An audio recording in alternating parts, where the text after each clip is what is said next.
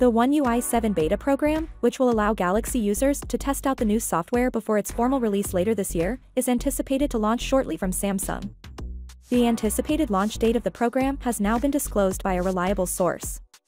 Monday, July 29th is when the One UI 7 beta program will begin, according to journalists and leaker Max Jamber on X. We anticipate that the upgrade would bring the new Galaxy artificial intelligence capabilities from Samsung's most recent foldable phones to older phones. He revealed the date only one day after stating that the beta will begin next week. The significant leak also implies that separate notification and quick settings panels, a la iOS, will exist. Furthermore, a new method for locking apps may be included in the updated software.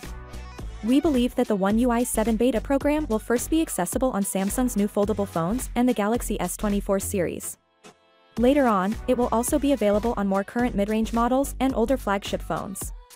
The One UI 7.0 story continues as further leaked images reveal Samsung's intentions to alter the appearance and feel of its Android software. In case you missed the previous reports, let me catch you up.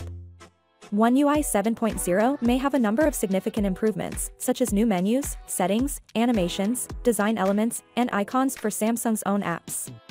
New icon designs for the camera and gallery app have surfaced in the last few days.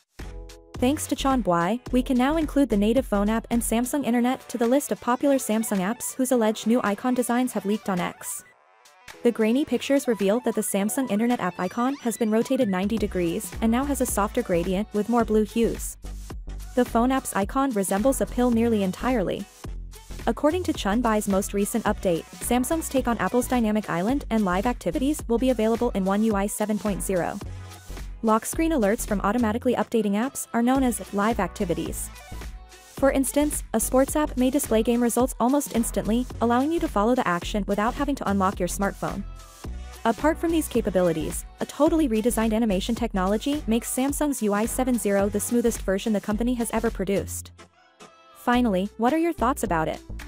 So without being said, let me know your thought in the comment below, and if you are new here, please subscribe. Peace out.